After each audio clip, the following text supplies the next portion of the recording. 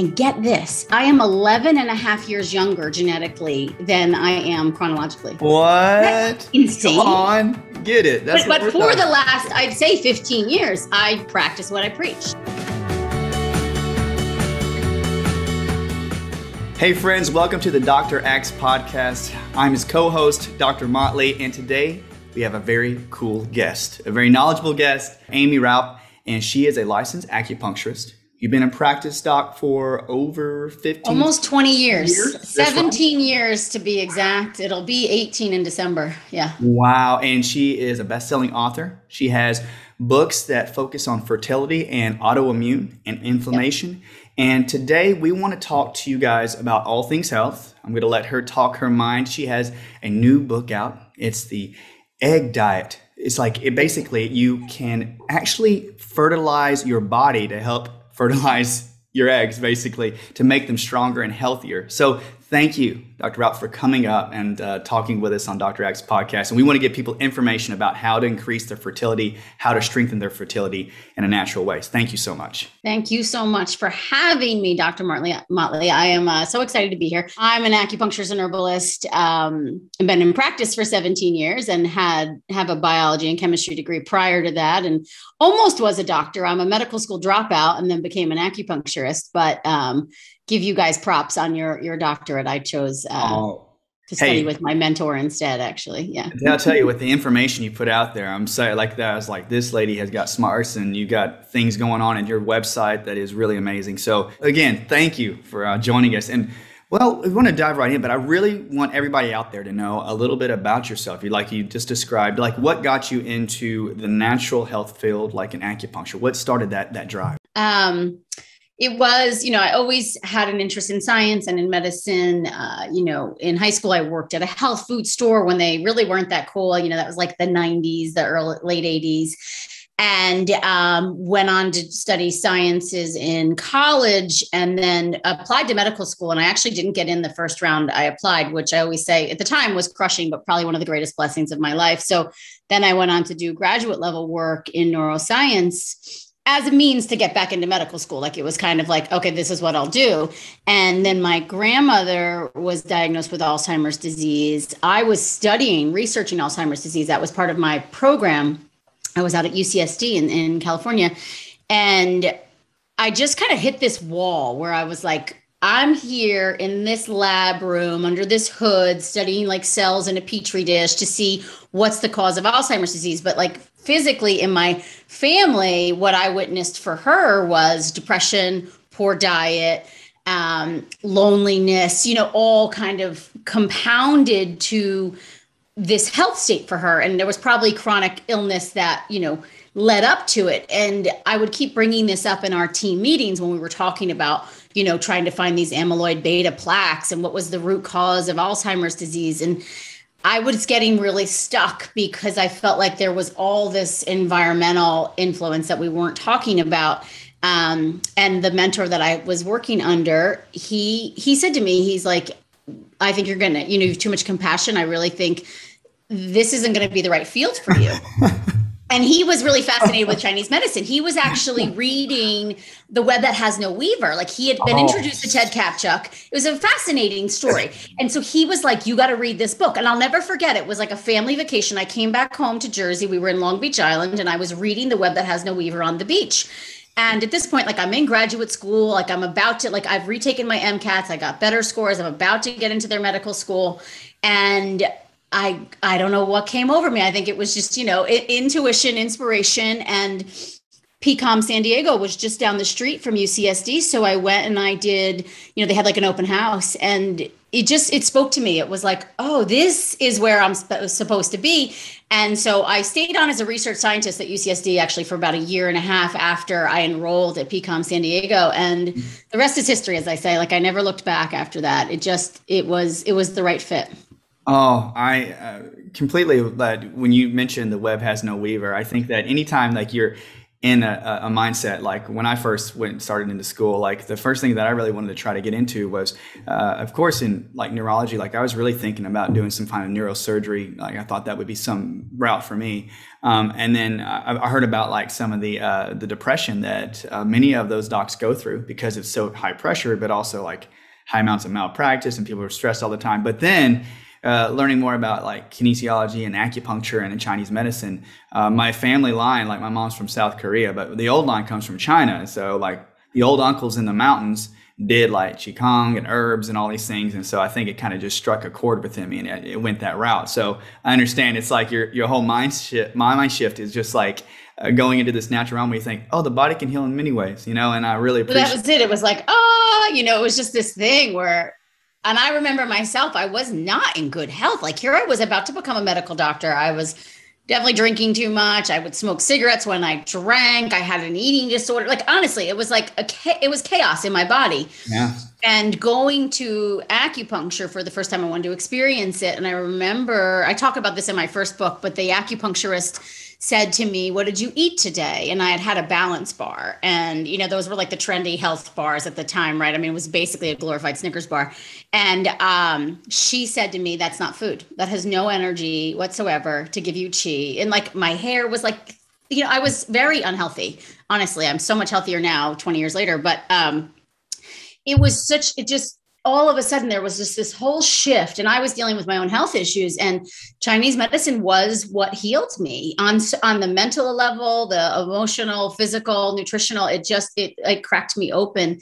And yeah, I'm such a huge advocate of the medicine we practice, and just seeing, you know, I'm a huge advocate of Western medicine as well, but seeing the two together, the integration, and just kind of understanding the root of disease really speaks to me. I see it and on your page and on your website. I love the way that you intertwine the two, because all of you who are listening out there, you should check it out definitely, because especially when you're talking about female hormones and about pregnancy and having to freeze eggs.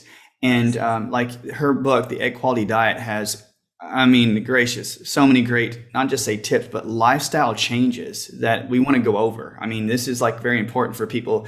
I remember reading in parts of the book and also listening on some of your posts and videos about individuals and ladies out there that say, hey, can I still have a baby at this age? Yeah. Can it still be possible? And you go over this. So I was just writing down notes because, I mean, I practice Chinese medicine as much as possible every day, and I love the fact that, like you said, like you can analyze an individual and just by pulse points or looking at certain parts of their body or skin and finding out certain areas of the body that may show some symptomatology, and it's amazing, isn't it, Amy, that when you can look at somebody's face and literally look at the lines and the crevices and the puffiness and the swelling and go, oh, that part's imbalanced in your body. And then they go get a blood test and it comes back true. So that's what we love about it, guys. Yes. And I want to get back to your book. That's The Egg Quality Diet. And you wrote this, especially like, now this is the question I have. Yeah. What was the call, the calling, like the download, like, there was a download. It was a total download, by the way. There was a need, right? Like there had to be, I know people were coming to you for it. What was the need? Like, I mean, that may be really general to ask, but I just want to know, like, what was that inspiration you felt that come up for you? So, I mean, it's a bit of a backstory, but I think it all has a point. But so I wrote Yes, You Can Get Pregnant, which is my second book. It came out in 2014. And I think it's an awesome book. It's like a multifaceted approach to optimizing fertility, from mental, health to physical, nutritional. And in there, I have a recommended diet, which is very similar to what's in the Egg Quality Diet, but not broken down enough, maybe. And so, but as I was writing that book, what became very apparent to me, and I'm sure you see it too in your clinical practice, and it makes sense from a Chinese medicine perspective, was, we're told, oh, women are dealing with fertility challenges because they have either PCOS or endometriosis, or they're too old. Like those are the basic things. Or maybe there's a structural issue, which is usually due to endometriosis. And so as practitioners that like want to practice and work on women dealing with fertility challenges, that's what we think. Okay, what do I do for endo? What do I do for PCOS? What do I do for advanced maternal age, right? Like, Chinese medicine, we're like, you got to build the kidney jing, or whatever it is. And And so, but as I was researching, yes, you can get pregnant. And mind you, I have a research background, so I'm a total nerd. I'm constantly reading the research. I love it. Like I just jive on it. My husband's always like, "Can you read a novel?" I'm like, "No, I can't." I'm in like the Fertility and Sterility, magazine. He's like, "Just read a novel, honey," and I can't turn it off. But so I felt like I discovered something. I was like, oh my gosh, endometriosis acts like an autoimmune disease. We know it's an inflammatory condition. PCOS acts like an autoimmune condition. Obviously it's an inflammatory condition as well. Is age really the biggest factor? Because there's research that doesn't support that age is the biggest issue dealing with fertility challenges. So it got me on this whole kind of autoimmune inflammatory spin. And so the book had already come out. Then I wrote a book on autoimmunity, mainly because my editors wanted a book specifically on autoimmunity. They didn't want pregnancy and autoimmunity, which is what I really wanted to write.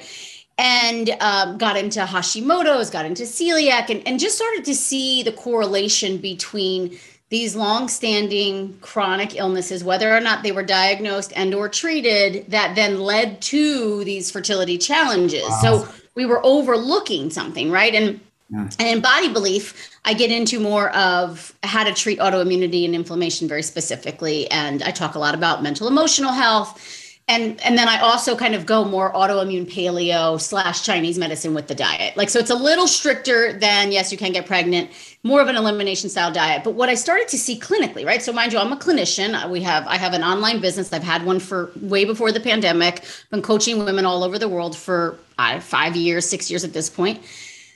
I started to see that when I put them on more of the, if I call it the Body Belief style diet, their gut started to heal, their immune system started to regulate, PCOS started to get rectified, egg quality improved. Like these girls that weren't getting pregnant for 8 years, 6 years, or had poor quality eggs, all of a sudden they're 6 years older and they're making better eggs. They're getting pregnant with healthy children. And so I was like, I'm onto something, I, as a clinician, right, I have PDFs that I share with every new client. I have like 5 coaches at this point. So we have a platform and a protocol. And so I had created this PDF that was basically the egg quality diet, and I would give it to every new patient. And it's an elimination diet that, is very rooted, I think, in Chinese medicine, a lot of cooked, warm, colorful foods, lots of broths, but also meshed with autoimmune paleo. I love Sarah Ballantyne's book, The Paleo Approach. It's just, so helpful, and a lot of stuff that you and Dr. Axe talk about.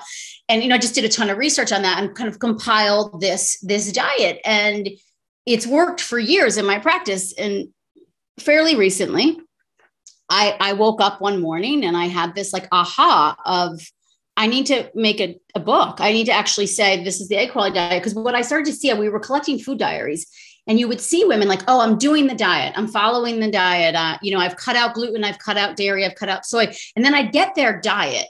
And mind you, I'd been recommending like 6 to 8 servings of vegetables and like bone broth and good quality protein. And I'd get their food diaries, and they were eating like 1 or 2 servings of vegetables, maybe 5 servings of fruit, and lots of processed packaged gluten-free foods. So they're gluten-free, they're dairy-free, lots of like almond milk and almond cream cheese, and it was all kind of like this processed packaged.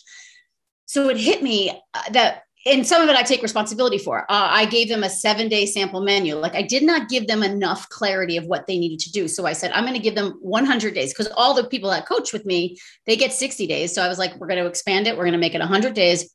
We're going to give them exactly what every day should look like. Like, this is what your day should look like. This is what you should be eating, all macronutrient balance. So that was another thing that I found is the macronutrients. Women trying to get pregnant need more fat, right? And a good amount of carbohydrates, but really fat and protein, and like maybe 25%, 20% carbs, depending on the client. And where are those carbs coming from? They should be coming from vegetables, not grains. And so I started playing around with the macronutrients. I had it all macro balanced. And I just said, and then there's recipes, there's shopping lists. I was like, let's just make this a book, because it's such good information and helps so many women. And then there was newer research that, the research junkie in me really wanted a book to come out that profiled like the 2020, 2021 research that is showing if we optimize mitochondrial function, who gives a crap what your age is? Like if you're still menstruating and ovulating and you have optimal mitochondrial function and we improve cellular health, you can make a healthy baby. I have women that are 48 making healthy embryos with their own eggs. Like it's doable. And so I want to empower women and their partners. I think it's a good diet, especially if there's sperm health issues as well, but also educate, not just the consumer, but other practitioners, right? I do a lot of speaking to, people in our field about, don't just treat endometriosis. Don't just treat polycystic. Like look at what is going on under the hood. Like there is typically an inflammatory reaction,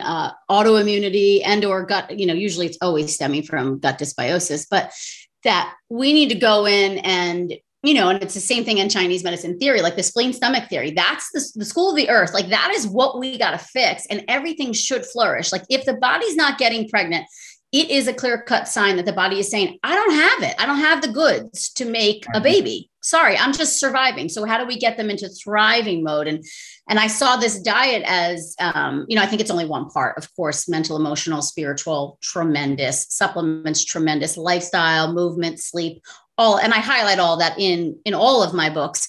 But the diet piece was, it just felt like women kept saying, no, I'm doing everything and I'm still not getting pregnant. And then when I was like, just send me a food diary. And then I looked, I'm like, bless you, you are doing so much and I give you credit, but you're missing the boat on, they weren't doing their liver pills, which I'm a huge fan of. And they were missing, really the vegetables too. I think we need the veggies to really give us the antioxidants and help detoxify the liver. But so that's where it came from, where it was like, there's this need and I talked to many friends who are also authors of health books. And I said, think about it. We give them one chapter on diet in most of our books, right? Maybe two. So why not just make a whole book and actually map out every single day for 100 days what you are to eat? It's so good. Okay. So all of you out there listening. Okay. So we say autoimmune. And I think it's amazing when you talk about autoimmune and gut. And I say it in the office, and not to digress and go into what I see in the office, but like a lot of times, do you see this too, Amy? Like when a patient comes in and they've had fertility issues and they think they are eating the right things, and then we do different types of testing in the office and finally identify something like almonds.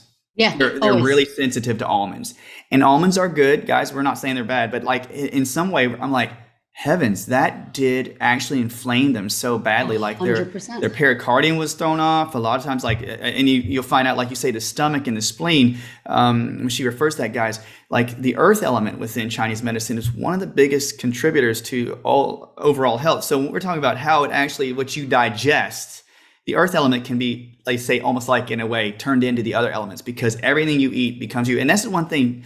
Do you find that even when we talk about mental, emotional, we talk about biochemical health, most people don't stop eating. That's the one way that I love about this book. You have to address what they eat to overall health, because you can not process your emotions if you don't want to. You can just ignore them all day. You're not going to stop eating, And that's what I think when you say like increasing. So like even on the list when I was reading and I was writing down notes, but you say we do eat too many trans fats. So I'm asking, like, we're talking about inflammatory agents that cause autoimmune. We talk about gut health, and each book goes through that. I think it's a great way in the book to, when you say map it out, because some people get so tired, and we know this, that they do want that kind of coaching. We're going to talk about your coaching and all your platform. We got to get that. People get on this too.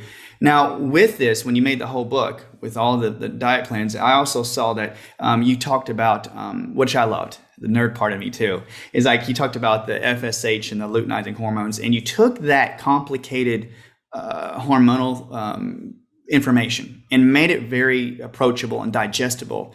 But you have even told people out there that you can actually take those levels, and they may, quote, seem in the normal, but you said, no, you can really tell a lot of health about your eggs from those levels. And I want you to touch a little bit on this. You talked about your own personal journey about genetics, how you can use a genetics test to find out your chronological age as opposed to your physiological age. And you watched my stories last week. So I watched those. I read a lot. Yeah, it's really good. Yeah. So when I was writing the Egg Quality Diet right before, so I self-published that, which was it's actually the second book I've self-published. I self-published like a little journal at one point, but right before I was writing. So I had full, editorial if you will, like I could do anything I wanted right before the book was about to come out. And so right before it came out, that study in the journal Aging that Dr. Kara Fitzgerald, who we love as a functional medicine doctor, she's up here in this area. She's in Newtown, Connecticut.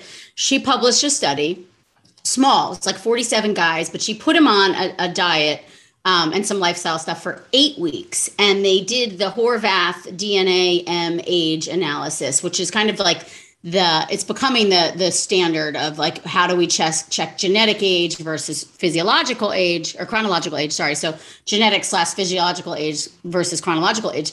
So they did this Horvath score, which looks at biomarkers, and they'll do some saliva and they look at genetics and put them on a diet very similar to like what we would preach. Like they were eating liver, they were eating 8 servings of vegetables. They were eating like 6 ounces of liver a week, which is a man. So that's high. I recommend like 3 to 4 ounces, it was high. 6 ounces of grass-fed beef every day, 8 servings of vegetables. And then, I think some broth, and they had to do mindfulness twice a day, movement, sleep 7 to 8 hours. They were on minimal supplements, just a good probiotic and like a phytoganics, I think it is. But anyway, you could look up this study.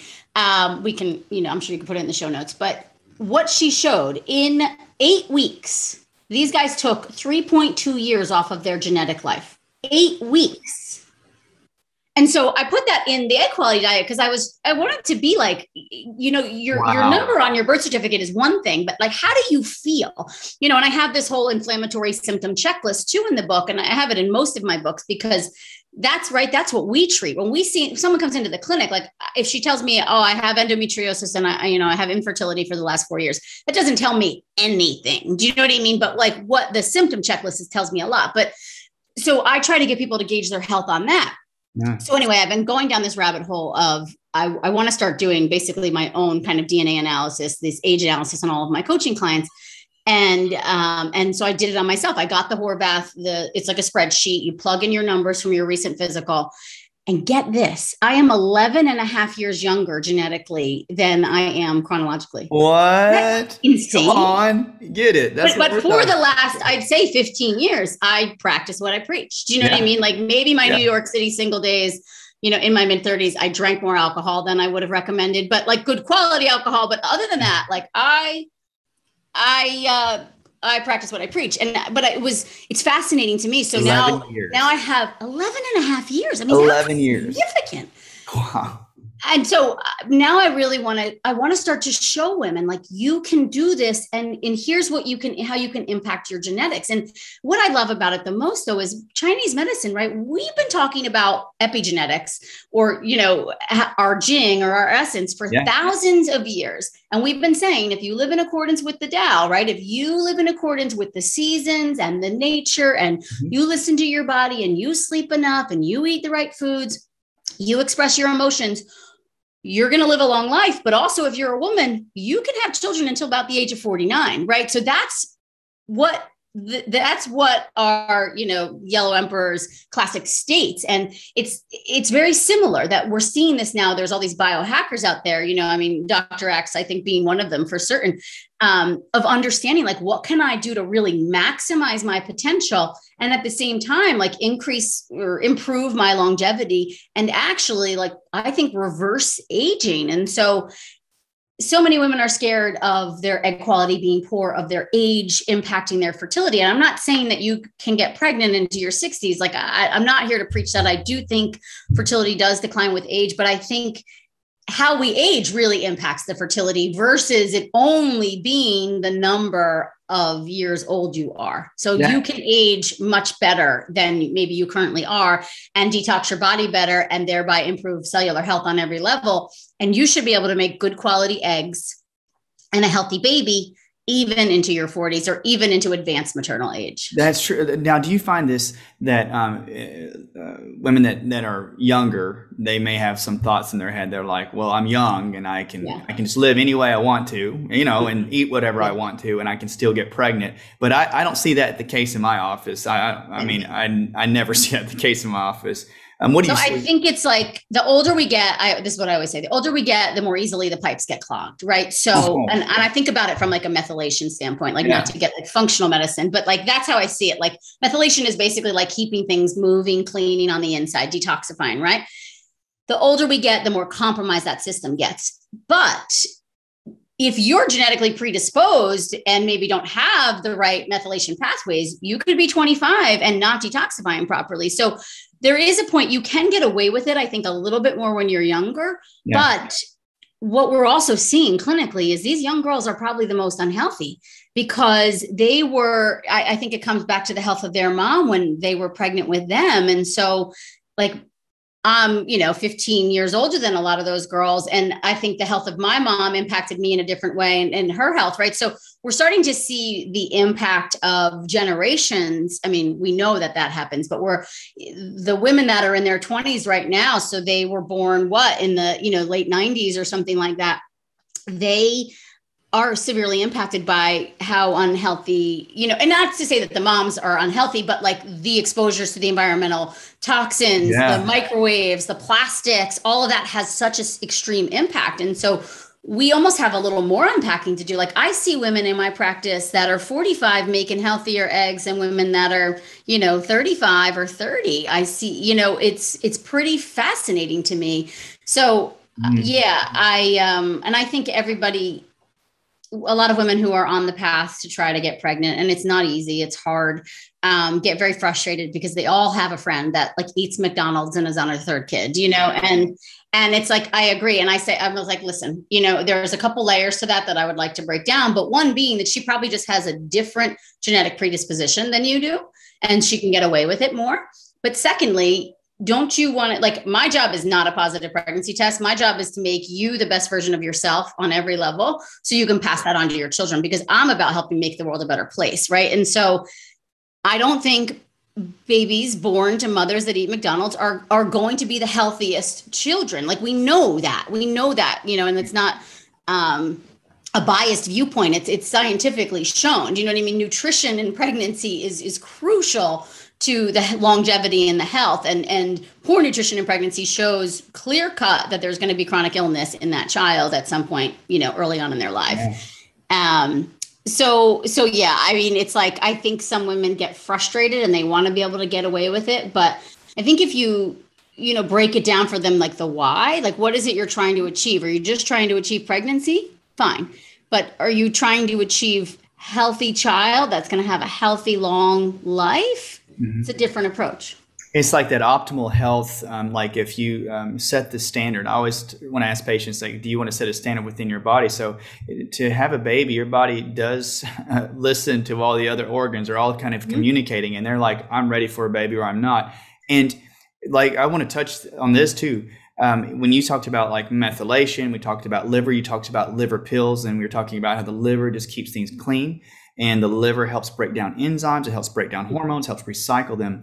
Like in your books, you talk about taking liver pills and that genetic passing down of all the information. How much do you see? Like, do you put all your individuals, all your ladies on liver pills to help increase their methylation? Is that a standard set for you? Yeah, well, I did it 15, 17 years ago just because organ meats are a part of Chinese medicine and Mhm. most girls were blood deficient. So I'm talking TCM now with Dr. Motley because he gets it. So at first, liver was because most women weren't eating any organ meats. I mean, who eats organ meats anymore? And most women were blood deficient from a Chinese medicine perspective. Liver is one of the best ways to build blood. I found a good source of grass-fed liver pills. I mean, 15 years ago, didn't really exist. And I started putting women on them. And it was even before I wrote, Yes, You Can Get Pregnant. So this is probably like early 2000s. And I actually started saying liver was my fertility secret weapon, like Mhm. because these women started getting pregnant. Now, with all the knowledge we have about the MTHFR mutation and methylation and methylfolate versus folic acid, what I actually think I was doing was I was treating MTHFR mutations. I was helping with methylation. I was giving them methylated B vitamins that their body needed. And then boom, they started getting pregnant. And that to me was just another like clear example of like Chinese medicine, thousands of years old. Like we had it right. You know, we always just kind of looked at this. It's a very holistic viewpoint, but you know, that our food is our primary medicine. And then when you know, when MTHFR and all that came out and we started talking about folic acid versus methylfolate and all of this business, which I think was, you know, I mean, I think Ben Lynch was kind of the leader in that, and, you know, mthfr.net, but I think that was still like mid 2000s. That was not early 2000s. That to me, I put the pieces together and I thought, oh my goodness. And then when the science of epigenetics, which I talk about in my first book, which came out in 2009, and it was a brand new field at the time. You know, they were just talking about like, oh, lifestyle impacts how our genes turn on or turn off. I mean, this is fascinating. We always thought we were just set in stone and you got what you got, and that didn't matter how you lived your life. And now we're seeing epigenetics influences how we age, how our physiology, how we show up, our expression in the world. And same thing, Chinese medicine's been talking about that forever. Like one person could live this way, one person could live this way, and they're going to have completely different health outcomes. So yeah, liver pills are a huge part, or eating liver. A lot of girls like to eat it. I have liver recipes, I think, in all of my books on how to make a yummy liver pate with delicious bacon and lots of ghee and onions, and yeah, yummy. And when we talk about like all of you listen about like the liver, how much like in Chinese medicine, like when I would like work on like quite a bit of liver points with patients, and then I'd also, you know, followed up with like how the water element, like how the kidneys will feed up into the liver, and you'll find like there's certain infections or certain methylation processes. But like you said, then we'd run their genetic test, guys, and we'd find out like literally like MTHFR, their many genes expressions were basically recessive, and even their COMT, the genes that help you break down estrogens. And I was like, the Chinese medicine had it right. Like it was like you look at it, it was like everything it fits together. Now I almost know what I'm going to see on the genes, right? Like now when I see the patient presentation, and now we're doing like nerdy doctor talk, but like I'll see the patient presentation, then I'll get their genetic report, right? Because I've run it, but it hasn't come in yet, and I almost know what I'm going to see. Isn't that, you know what I mean? And not like not obnoxiously. It's just like I can see the disorder. Like you can see it, and you're like, okay, and that's what you know, I think is so important for us to remember too. Like now we have all this knowledge, we have all this data, we can run all these labs. They come to us with so much information. It still comes down to, for us as practitioners, treating what we see, right? And then also like where the emotions play into that too, of like, oh, you have a hard time metabolizing X, Y, and Z. You also probably have a hard time metabolizing your emotions, right? You know, it's like this thing of just trying to understand and bring it all together. And what comes out of that though is just, you know, it's my favorite thing to watch is just you see someone really come into like their full form, like they start to fill up their body in this beautiful way and take ownership of themselves and like take space up in the world. And like that to me is like, you know, what I want mothers to be made of, you know? And so it's like, it makes me emotional talking about it. But like, to me, that's like the beauty of it is just like, we're bringing her back home and into her fullest form. And then from there, you know, the baby comes through, right? Truly, it's like when you say nurture and cultivate, like you and Dr. Axe talk about food as medicine, about how to, both the nutrient rich food you're talking about in the book. It's like you see how all of those things were meant to not only encourage like, you know, your digestive system, but like you said, it will help heal your emotions. Yes. It will help stabilize your biochemistry. And I think the beauty of it, like even supporting the liver and the kidneys with diet plan is like, people in this day and age, you ever find that when they get really, really like kidney deficient or they're really so fatigued, they can't even enjoy food, and they're so tired, and they like, I just eat to live. And you find individuals like that want to get pregnant, and then they have all these toxins coming in. I'm shit. Like when you see that, because you know you're cultivating their food, you already know when you see all their symptomatology. How do you also approach in your client sessions, like with external toxins? I know that you just talked about plastics, you know, like especially with younger ladies that you said are born early 90s, with like cosmetics. I mean, oh my gosh, you touch on, I know you have, because I see it in the office as well. I think the statistic or the statement, I use it a lot, at least I read it somewhere. The average woman is exposed to 500 chemicals before she leaves the house in the morning. What? 500. And those, majority of them are endocrine disrupting chemicals, which mean they disrupt your hormones. So if we just do two things, I mean, I think there's more that we should and we are all doing. But if we clean up bath and beauty and household products, which again, all of my books, I have lists on my website. I have Amy approved lists. Like we've gone through and done the work for you. You can use EWG's Healthy Living app, which I recommend anything under a 2, or Think Dirty is the other app. Anything under a 2 that scores under a 2 and under is what you should be using. Nothing else, basically. But if we clean up diet and we clean up bath and beauty products, like it's a whole different body, right? All of a sudden we've removed we've taken the job of the liver away. Basically, it's like, it doesn't have to work so hard to detox now. Now it can actually focus on processing emotions, absorbing nutrition, right? Or even the gut. Like we know that the gut and the brain communicate. We know the gut is the root of the immune system. Like these are things that we know now. If we remove all these external assaults, now the body can actually do its job. Like how about supplements too? I'll get women, they come to me, they're on like 20 or 30 different supplements. Boxes of them coming in, right? Mind blowing. Half of them have soy oil in them and corn and other fillers. And I'm like, okay. So we got to clean, like when in the elimination diet too, in the egg quality diet, I have 11 days where I say, stop all your supplements. Women freak out. They do not want to stop their supplements because they are so scared that not taking CoQ10 for 10 days is going to impact their ability to get pregnant the next month. But what I try to say to them is like, right now, your body is so overwhelmed. It can't even digest its food. Like you're wasting money on these supplements and half of them have crap in them. So we got to clean that up.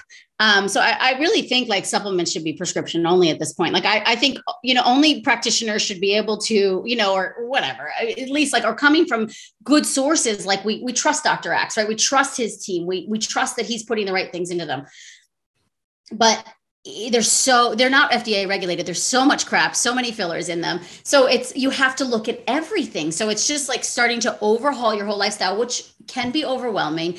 But I do think too, the research shows us these endocrine disrupting chemicals are not just impacting women and men and their hormones and women's ability to get pregnant, men's ability to create healthy sperm to help women get pregnant.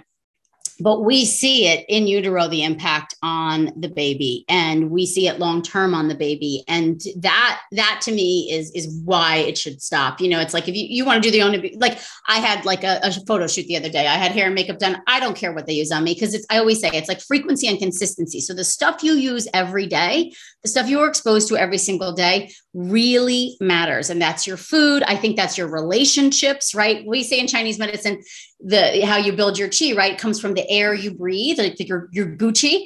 And I say that includes the people you keep space with, right? The energies around you. Like you have to think about that. What am I exposed to every single day? And how is that impacting my health and my well-being? And then also my ability to hold space for a whole other human. I mean, it's a big job. It's a big job making a baby. It is. And like when you say like the environmental toxins plus, you talk about electromagnetics, or you talk about too many supplements. Yeah. And I think that in society today, like, do you feel like, and you're just describing it basically, like we forget that it's almost like, I compare it like the body to like an iPhone. It's like if you have so many apps stored in your iPhone and they're still running or open and you don't swipe them off, it still drains your battery. And then the liver and the kidneys, in my opinion, are like the same way. Because it is hard for individuals when they come in and they have become quite dependent on certain supplements or prescriptions or something, and it clogs the liver. And I mean, I know I've seen it personally. And I'm not like, I've had times where I'm like,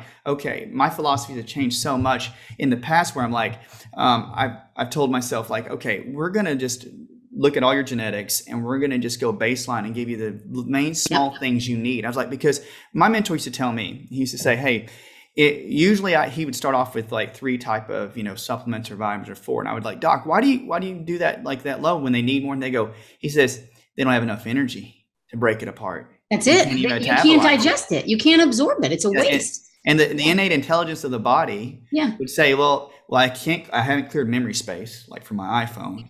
And I've got too much in my liver from all these, different things I'm taking, environmental toxins, maybe too many supplements. And then at the same time, the body's like, well, I want to have a baby too. And I'm like, that doesn't work. I mean, and cannot compute. You know what I mean? It's like, I can't. And that's it too, where, we know this too, from like our adrenal axis, the HPA versus the HPO axis, right? The hypothalamus pituitary adrenal. versus hypothalamus, pituitary, ovarian, most of us, and you and I have probably worked a long time to not be in that state, but like at one point I for sure was. I was only in my HPA axis. I was just surviving. That's it. And if you want to help someone get pregnant, you have to get them to thriving. And every day, I always say this, fertility is a luxury, right? And we know that from a Chinese medicine perspective, or even from a physiological, basic biology. The number one thing the body will shut down if it doesn't have enough is its ability to procreate and menstruation, because it doesn't need to do that. It just, like, think about like a woman with an eating disorder. The first thing, like, I mean, her BMI gets too low, but you lose too much weight. It just stops menstruating. It stops ovulating, because it's like, that's an addition. That's extracurricular activity. Do you know what I mean? Right now, I am just getting by, people. I don't have time to think about these other things because I don't have the resources for them. So if you are just surviving every day, it's very hard to get into thriving and procreation. Like, procreation is on the other side of it, if you will. And so we have to take the load, the burdens off of the body. And I think that's emotional and physical and nutritional and environmental.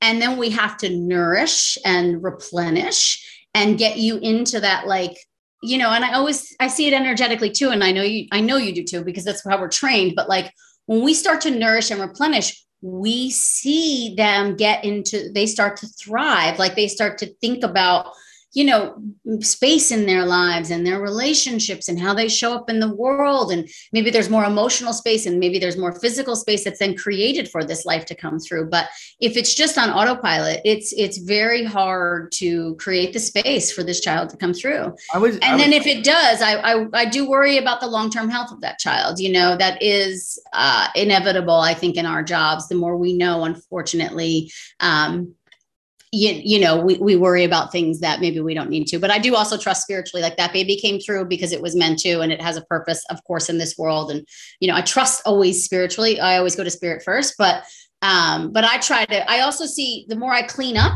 the insides, right?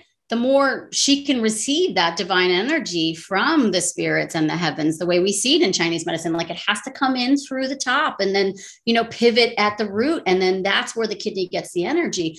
And the more the body's gummed up, that energetic is not coming through. So it's like opening them up to receive, really, is how I see it. Yeah. Do you see this? I was reading reports, I think this is about like a little over 10 or 12 years ago, but I was just like fledgling, trying to like really get more and more in Chinese medicine about that connection with the pituitary pineal hypothalamus axis, about being in fight or flight and being always anxious, and how it affects the rest of the body. And I think that the discussions and research has been showing so much about how like our mindset will actually change us biochemically, which changes us physically. And I think that there's enough research, but I don't think it's really talked about, which I see in your books, which I love. And body belief, I talk about it a lot. It's really great. Like in the body, like I was looking, it's like she takes how a stress, what people think it's just like waves, but I'm saying, no, waves are matter, and they get into your body and they change you biochemically.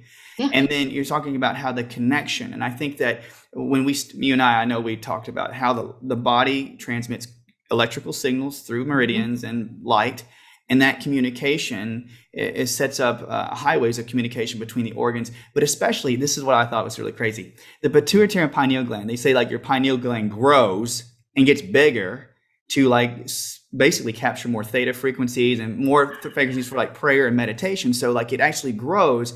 So they've shown that when people pray, or have, they go into like a certain om or something like that, it actually increases the size of the pineal gland, and it makes your brain more receptive to outside electromagnetic fields. So like you can actually receive more prayers or thoughts. Or downloads, right? Downloads, like they were doing these on, like, Eastern Orthodox monks and such, and they were doing research, and they were like, that pituitary pineal axis was so great that their thermal radiation would like increase throughout the rest of the body when they really just sat, because they were in such deep prayer. And I'm like, and to me, that was like, you and I see it like when you say, does it increase communication with divine source, with God, and God comes in and actually communicates with the rest of your organs. And then we see how the ego can come in and play and go, no, I'm going to take care of this myself and do what I need to do. I can control this. I don't need you. Yeah. And that's what I say with your book on autoimmune. That's one thing that you'll see that's really prevalent throughout the book. And we really appreciate that, because I know that when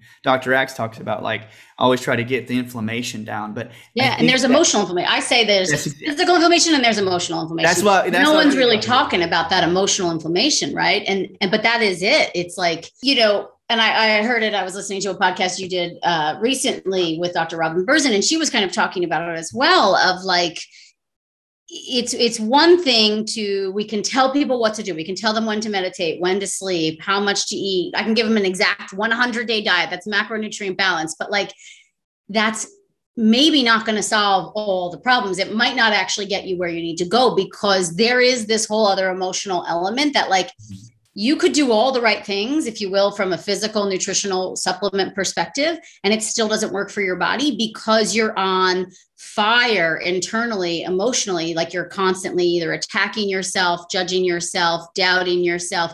And those beliefs become neurotransmitters in your brain, which then impact your physiology. And you see, like, you can't get cortisol levels to calm down, right? And a woman trying to get pregnant, if her cortisol levels are not low enough, we're not going to make healthy eggs, because we know cortisol impacts the androgens, which impact the outer shell of that egg. And like, I mean, we know that, you and I know that, maybe not everybody else knows that, but, and so to me, it's like, I could have her, she's rocking it out on the diet and the supplements, and her partner is too, and they're grooving, but all they do is constantly worry, stress. Am I going to get pregnant? When am I going to get, life is on hold for that pregnancy. That's where then you have to do the emotional inflammatory work, and really unpack and start to work on belief systems, which, I'm a huge fan of unpacking belief systems and shifting them, because you see radical change. Yeah. When you see those radical changes, like you say, I love that term, emotional inflammation. When you see it, like a person comes in, you start coaching them, you start talking to them, working on them, and you can see it on their face that they worry so much. What is your advice for people out there, but also, like, what is one of your initial stages? I know each person's different, and you could say you need to do more grounding, or, what are some of the practices? Like, I know you're putting on the great plans. What have you suggested, like some of the initial things, like for emotional health or spiritual health? What are things? Yeah. I mean, it really is like a one-on-one. Like, I ask them, I have the whole intake, right? And then when I get on the call with them, I'm like, so I read through everything, but I always like to hear it in your story, and so I let them tell their story. And you can pick up phrases right away, like their belief systems, you can pick them up. So then I start to say to them, like, okay, so where did that come from? That, that there's a lot of fear around getting pregnant again. And it's like, oh, because, I had that miscarriage or whatever. And then we start to it's like, I try to kind of massage, but I have these belief worksheets that I'll do where I have women check off boxes of like, what is a belief that you currently hold? And it's like, I'm too old to get pregnant. My doctor said there's no hope. I've had a miscarriage. I'm scared to have another. My mom had fertility challenges. Like, so really get back to those beliefs. And so I talk about this in Body Belief, mainly is where I introduce this tool. It's called Acknowledge. It's called The Art of Shifting Your Beliefs, ART, Acknowledge, Reform, Transform, or Acknowledge, Renew. I always forget, and then Transform. So first you have to acknowledge what the belief is, and then say to yourself, like, how can I say that better? And I steal that from one of my spiritual teachers, Abraham Hicks, where she always says, like, how can I say that better? So I'm scared to get pregnant again because I've had 3 miscarriages, right? So how could I say that better? Okay, well, I still really want this baby and I am scared, but I'm willing to try. Okay, so that's like softer. Do you know what I mean? Just to start to soften it. Like, I'm not a fan of positive toxicity. I think that's the trending word right now, where, I believe in my body, I can get pregnant right away. It's like, that's maybe too much pressure. So what if we just start to soften the statement a little bit? Can you live with that? And then can you start, and it starts, and we see this in the neuroscience research, when you shift that belief system from this really harsh, critical one to a softer one, what happens is you start to see social proof of that in your world. Like, oh, I can soften this. And then you start to like open up to like, oh, and I heard this story about a woman who was just like me, and she did go on to have a baby. So you start to like basically like open up the glimmer of hope. You're in this like hard black, gray area or whatever. Well, it's black. And then you go to a little bit of gray, and then a little bit more gray. And then eventually you get to this place of what I call transformation, which I don't think is a livable state, but it's more about when that harsh negative belief comes up. Can you talk back to yourself? Like, almost like, can divinity come through and speak to you and say, but darling, like, you're still here and you still want this. And so you're allowed to have fear and hope coexist. Like, it doesn't have to be one or the other. And I think that's a beautiful tool, because I also think a lot of women come to me and they're like, well, I have all these affirmations and I say them every day. And it's like, I think the universe or spirit or God hears how you feel, not what you say, and so making sure that those are aligned. Like, it's okay to be scared on Monday and hopeful on Tuesday. Like, that's also okay. You know what I mean? And that we don't have to live in this like completely transformed state all the time of really being positive and fully aligned. I again think that's too much pressure. It's like, could I get a 60-40 or a 70-30? So I guess what I try to teach is compassion for self, and however I can get those tools in. So it could be journaling. I'm a big fan of EMDR. I'm a big fan of tapping. I'm a big fan of, I have like meditations that I've created, like all of that, whatever resonates. I have like a ton of things and I just send them and I'm like, pick what resonates. I have spirit baby conversations. I have, like we have it all. That's how I feel. But to me, it's still like, then what comes up for you? What is it? And a lot of women will connect it back to a time way before it was a fertility challenge. And it was, some belief system that they got, our beliefs come from, thoughts we think or things we see and hear at a young age. And so then we start to unpack that of like, could it be different? Like, could you say that that's not mine to carry anymore, right? That was my mom's or my grandmother's, and I don't have to carry that burden anymore. So I'll do ancestral work. There's this one guy, John Newton, he has this forgiveness prayer, which is like profound, so a lot of forgiveness, a lot of compassion, but some women, I have to wait, many sessions before I can breach that. Others come to me right away, right off the bat. They're like, these are my belief systems and I need to change them because it is impacting everything in my life. So everyone is different, but yeah, there are plenty of tools. I just think it's about really, first, you have to acknowledge what it is that you say to you. They say we have 50,000 thoughts a day. 90% of them are the same. Wow. 90% of them. Wow. That's challenging me right now, Amy. Like, yeah. So it's like, what do you say when you look at yourself in the mirror every day? You know what I mean? Like, I have this thing where I'm always like, I'm critical of myself if I like move too fast, and it's a childhood thing. And now I'm just like, oh, that was just silly. You were just thinking too, I have this, like, I meet myself and I'm like, you're not stupid. I might say that to myself. You're just moving fast because you want to get to the next thing, but just take a deep breath. And so that's my transformation, where I still have that kind of negative belief system or whatever, that conversation, but I meet myself with love and I soften it. And fast, and it used to take, maybe weeks. Now it can take minutes, Yeah, true. I think that in Chinese medicine, when we see that how the body, the cycles, the circadian, the Ori cycle of the day is built about the yin and the yang, where we have those expressive, energetic times of our body. And then the next organ comes up in the cycle and it's actually about recessive. So there's do you find this, like you just said it, like about self-shame and people like, oh, I gotta accomplish this. They're trying to push that yang. They're trying to go harder. And it's like, but there has to have times of recessive yin. You have to like pull it in. So you're not trying to be self-critical, like you just said. It's just like, you're right. Maybe I'm moving fast. Maybe I didn't do that the best I could have done, but just know that your body is meant to process those times where it's like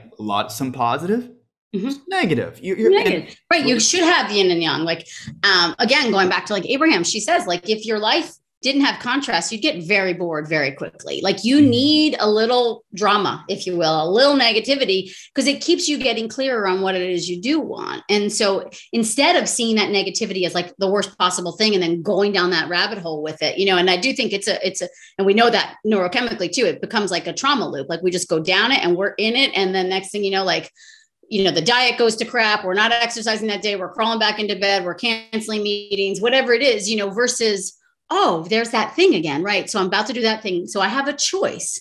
I have a choice. Which pathway do I want to go down? Like, do I want to keep repeating the same thing over and over again? Or do I want to explore? Like, my friend Gabby Bernstein, she says, like, just witness the thought. And then what do you want to do with that? Where's the next step? And that is so powerful. And it's like the yin and the yang have to coexist at all times. Yeah. And we do need time for the reflection, which is, I think, what's missing the most, in the clients we see, right? There's no slowdown. There's no me time. There's no reflection time. it's just go, go, go, and all the things I have to do and check the boxes and all the supplements I have to take and and we do ask a lot of our people, and I'm not going to lie about that. Like, here's your new diet, here's your new supplement regimen. Here, I want you to move. I want you to meditate. Like, there's a lot we ask of them. And so it is hard to fit it all in, but it doesn't have to be. And I think you can pick and choose. And I think you can say, okay, this feels good to me today, but tomorrow a run instead of a walk actually feels good to me. Or maybe I'm going to do my meditation time while I'm doing yoga on Wednesday instead of actually seated meditation. Like, I don't really care how you get it in. It could be listening to a guided meditation while you're out for a walk. That works too, right? Mm-hmm. So it's just like, it's almost like listening to the flow of your body and what you need. And that's, I think, our primary job is like bringing them back home and them being the rulers of their, the emperors or empresses of their lives, and taking in what we have and what we know works to help you optimize function. I think that there's a shift in healthcare. Like, when people start to see that, when you start to remind them that we talk about being aware, like within their body, that the whole body is built, like, in one aspect about communication and bipolar electrical signals that are going through meridians. And some individuals kind of get like, they get really weary sometimes when they hear, what's about chi? It's like, no, it's electrical signals, and your body is working all day to put electrical flow around organs, through your muscle tissue, to help those organs balance chemistry, tear down hormones, recycle hormones, and that way can keep the yin and the yang, the expressive of that organ, like to process an emotion. And I'm finding it very rewarding that, when I see your books and I see your posts, and it's like, when people see, like, there's so many different ways you can look at an individual. And I think that now there's a shift more in healthcare saying, seeing individuals up to 49 years old getting pregnant. One of my godson's mother was in her 40s when she had a baby. They said she's not going to have a baby ever again. And so I was like, we just had to get her liver cleaned out, and literally got her liver cleaned out and methylated. And that's it. And I'm not saying it's easy, but you've inspired so many people with how many people you've helped get pregnant, and you're going through your process. Now, I want to know, like, with your health coaching, where can they find you? What can people do to get on your list? Basically. On my list, go to my website, amyraup.com. I think that's the easiest. We have, I think, a great newsletter. We have a fertility quiz on there that you can take, and then you'll get fed right into my newsletter, where you get probably too much free information. It might be overwhelming, but it's good for you. And, and I kind of cover all the bases in that. So get on my newsletter, follow me, Instagram, it's at Amy Raup. That is where I am the most active, and everything does feed to Facebook from there. But I love my stories. I love engaging. I go live every single week with free information, interviews, lives with different fertility doctors and what have you. And so that is, my favorite thing to do. My favorite platform is Instagram, and those lives that I get to do every week on Instagram and Facebook. And then, my books and all that information is all on my website. Oh, that's great. So you guys know where to find her. And I think that when you say there's too much, you can never have too much information when it comes to right? Fertility, so I like it. Like, you've had one thing I just want to say in review on this is really great. I wrote this down because I was going through and I was listening to some of your posts, and it was like, some individuals always ask, like, what do you do before, like, freezing eggs? And I think that, like, you go through that in your book and such, but she has such great advice, like, get weekly acupuncture. You talk about, she gives you a list about the vitamins and minerals that she recommends. She also talks about finding herbalists that can actually, like, help you find good herbals that would help you with encouraging the strength of your reproductive organs, because people don't think that their organs can be strong. Like, your genetics, you're right, your parents' genetics, when they conceived you, that information passed right down to you. And I was like, and herbs have a lot of frequency within them. They can actually help disrupt or they can disturb the interference, the patterns that you've been passed down to you. So again, Amy, we just, I really appreciate your time, because this is so much good information. So guys, check out the Egg Quality Diet.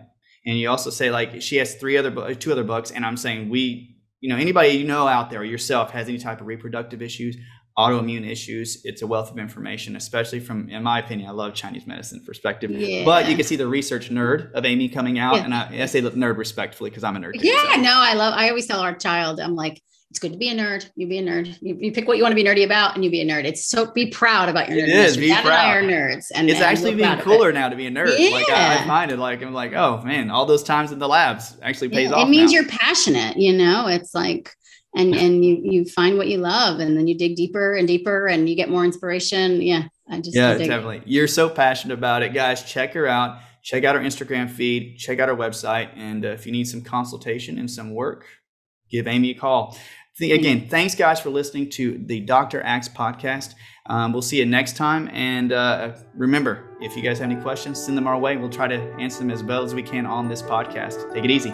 This podcast is for information purposes only. Statements and views expressed in this podcast are not medical advice and have not been evaluated by the Food and Drug Administration. Opinions of guests are their own, and this podcast does not endorse or accept responsibility for statements made by guests. In some cases, individuals on this podcast may have a direct or indirect financial interest in products or services referred to herein.